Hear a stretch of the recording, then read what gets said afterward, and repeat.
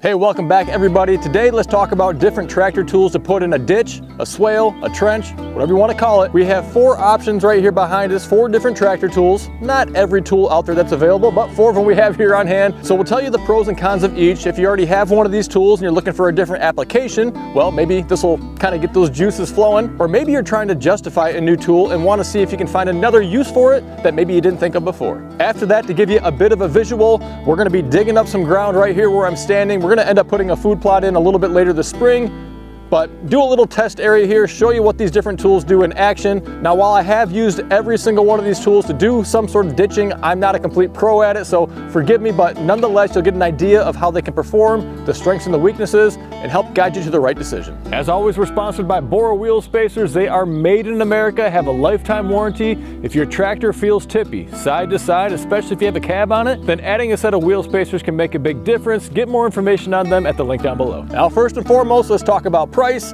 For most of you, the cheapest option is going to be to use your front end loader with the bucket on there because most of you already have that tool at the ready. Second cheapest is going to be the stump bucket, and this is going to be 18 inches deep front to back. We do have an HD version coming out as well that's 27 inches front to back, so let that guide you to how deep you can dig with this. Of course, this is great for a lot of other applications too, just like a bucket, but you can dig trees for holes, pop stumps, take out big boulders, do the trenching that you'll see today. A lot of different applications for it, a pretty versatile little tool. Jumping up in price a decent amount is going to be a rear blade, and some of the really small blades may not tilt like this one does here, and some smaller blades are kind of in between. The smallest and this size may not tilt as much, but this will actually tilt 30 degrees if you wanted to. I've got it in the 15-degree offset position. I think 30 degrees is too much. Found that out recently. Just puts too much strain on the tractor, too hard to keep a straight line. We're going to use the 15-degree tilt that's on here today. Of course, a lot of different applications for this tool as well, for your driveway, for landscaping needs too. Let's take a look at the most expensive. Now, far and away, the most expensive tool we're going to look at today is going to be the backhoe. A lot of you guys love them out there, would not be without one. I totally get it. Today, we're not going to utilize the full capability. Of course, this will dig way deeper than anything else out there, but I'm thinking more like a drainage ditch for water runoff, a shallow trench for maybe some electrical lines, something along that. So we're going to stick with around a foot deep overall, the max depth there, and see how quick we can do it with each one of these tools. Now, there are a few other factors to consider. So with 3 of these tools, the rear blade, the backhoe, and the stump bucket, you can go straight along right with your ditch that you're digging.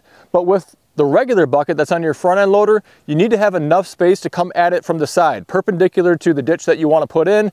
And so if you do have tight areas, maybe whether it's a building, a fence, landscaping, trees, whatever else is in your way, then you're not going to have enough room to come at it from the side, and that could be a severe limitation depending on your application. So something else that I've found is that a bucket is actually really good to get nice, clean, consistent cuts if you can come at it from the side on each side of your ditch. It's going to leave a really clean, finished, kind of knife sharp edge almost for your ditch compared to the rear blade that kind of clumps up a little bit. The stump bucket also clumps up a little bit, and your backhoe is going to have basically just a straight wall edge all the way down there too. So depends what the finished result is that you're looking to do. You could always come at it with a combination of tools.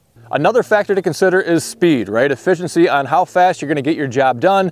And this may or may not be a big deal. If you only have a small area to do versus you have a lot of area to do, well, that could be more of a factor. And again, we're basing this on about 12 inches deep or so not a 3-foot trench that really requires the backhoe. So I'm going to give you my 2 cents on it, and everybody's going to have their own opinion, right? But I think as far as speed goes, efficiency to get it done, it's either going to be the rear blade or the stump bucket. I think those are going to be the fastest by far compared to the regular bucket and the backhoe. Another consideration is going to be operator comfort when you're using it, and I think that anything where you're sitting on a seat and not having to turn your back and turn your neck is going to be more comfortable. And so with either one of the buckets or the backhoe, you're sitting on an operator seat and just looking forward to get your job done. That leaves the outlier as the rear blade, where you are turning around to see what's going on a pretty regular basis. If you don't look back there to see what you're doing, you're gonna wind up making a mess. Now, I think it's worth mentioning that with a stump bucket or even the regular bucket, visibility from the operator seat can be a bit challenging. So it takes a little bit of feel, a little bit of practice to get used to that. Something to help keep you online is to use what they call a center line marker or a center marker. On the John Deere, you can see this chrome piece with this little center line ridge. Most other tractors are going to have something along the same line, so you can keep a center line on what you're doing, where you're going. And so even if you can't see the bucket at work, you can look ahead and make sure you're on the right path. And as far as a learning curve, you know, if you can just hop on your tractor, get to work and figure it out right away versus what's going to take a little bit more time to figure out. Well, I'd say the bucket's going to be the absolute easiest, right? You probably have the most experience, at least with your loader joystick and controls. Pretty straightforward on what to do with the loader bucket. Not too far behind that will be the stump bucket. I think the rear blade is going to be a little bit distant away from the buckets. Now with a rear blade like this one, you have a lot of adjustments you can make. Of course, you can angle the blade left or right this way to push or pull dirt one way or another. You can tilt it, right? We talked about that earlier, 15, 30 degrees either way. And then you can actually offset the whole thing over to one side or another if you want to get outside your tires. So there's a lot of different adjustments to make if you want to. I felt that making too many adjustments was just complicating it, and so you want to keep it simple for most applications. And so while backhoes are a heck of a lot of fun to use, they do have probably the steepest learning curve of every attachment that we're talking about today. You have the completely different controls that most guys aren't used to unless you came from a construction industry. A lot of fun to use. Takes a while to figure out how to make it all work together and be a really good operator, but if time is on your side, you have nothing to lose. Now I know what you're thinking, where do I buy these tractor attachments at? And we sell tractor attachments. Visit goodworkstractors.com. We sell and ship all over the country. So the rear blades, replacement buckets, stump buckets, well, we don't really sell backhoes, but we sell a ton of tractor attachments for a front end loader, for a 3-point hitch, and we really do ship all over the USA, so give us a shot, goodworkstractors.com. Alrighty, so we're gonna give you a little field test right now. We'll probably start off with the front end loader with a bucket there. That way we're not driving over other ditches, but we gotta come at that from the side. We'll knock that one out first. I don't know, do maybe 10, 15, 20 feet, nothing crazy, but enough to give you an idea.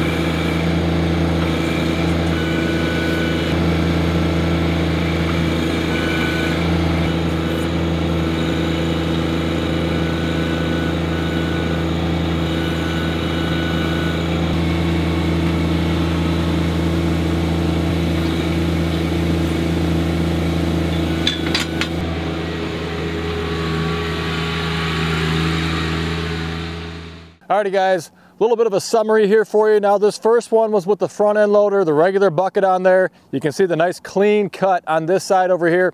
I could have repeated that for the other side, so just imagine that if you want to, but just for the purposes of time, we shortened it up. But very nice, very consistent, easy to do, probably the easiest of all of them to do in my opinion. Now the downside is you have to come at it from the side, right? So you have to have a lot of room, well the more room the better, to be able to come at it this way, and same thing on the other side if you want to come at it and attack from both sides. Obviously you don't need to do that, but a big point of consideration. All right, next up here is the stump bucket, and you can see it's a totally different type of a trench. Looks quite similar to a backhoe bucket trench, really. Not the tapered sides like you had on the front loader bucket, which is okay. It's gonna be narrower footprint. The big benefit with this one is you're driving right along in this line. You don't have to come at it from the side. You might have seen and noticed that you would have some piles of dirt, sod, whatever else, just kind of pile up there. And so I would come back and I would just level down with that whole back plate and just kind of push it along towards the end. So you don't want to drive over all those humps all that much. You're going to have more inconsistent results there. So that's what I was doing when you saw me going back and forth with the loader and the back plate just kind of flat with the stump bucket. Now this one was by far the quickest that we got done. A little bit inconsistent. I could have been taking more time if I wanted to and made it really perfect, but I'm just kind of giving you a decent look at it here. You can take all the time you want to and make it completely perfect, or hand spade it afterwards if you want to have the perfect level bottom on there, but a pretty good look at it here. But let's take a look at the rear blade. All right, so the rear blade today was not cooperating with me. You know, I was trying to take a little bit of a different approach than I did the last time I was using the rear blade, and it just didn't work out so well. So I ended up going back to what I did before, which is taking a little skim off of there, like a shallower angle. And so that's why you're gonna see this is the widest footprint really of all of them, because it's a shallower angle, which is good, I guess, if you wanna be able to drive over it afterwards as well. But it took a lot of passes. It just wasn't really working all that well for me today. Probably just inexperience. I haven't done it a whole lot. So what did work better is coming in at it from the side and just dropping the blade down and pulling everything out this way. Again, you need to have a lot more room to be able to maneuver around the ditch or the trench that you want to put in, but doing so worked pretty well, and you can see the finished results. So coming at it from the side did end up working pretty well, gave similar results to the front end loader bucket, but why use a separate tool if you already had the bucket? And this one was also the most uncomfortable, having to face backwards with my back and neck twisted pretty much the entire time. All right, so here you have the backhoe, and it was, backhoes are always fun to play around with. You know, I didn't do a great job. This is the last one. I was kind of in a rush, so the bottom's not very level. I had one loose joystick there that I really should have tightened up, and so it kept wobbling on me, and I couldn't quite control it as well as I wanted to, but overall, decent results. Of course, you can go way deeper with a backhoe than with any of these other tools if you need to. A lot of repositioning though. You're always guessing. You want to go just as far as you can and have enough reach, but not go too far, because then you end up with a hump there that you have to come back and clean up later on. So, you know, backhoes are great. They do a good job overall.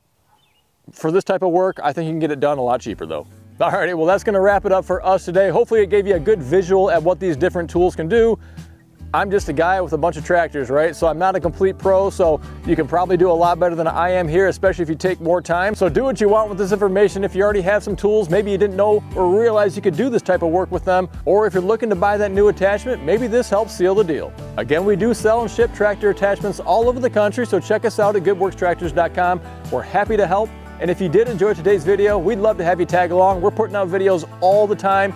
We have over 500 videos now out there for you to hopefully enjoy. Hit that subscribe button just right underneath the video, completely free, no obligation, nothing like that. I want to thank you for taking time out of your day to stop by, and until next time, stay safe. We'll see you soon.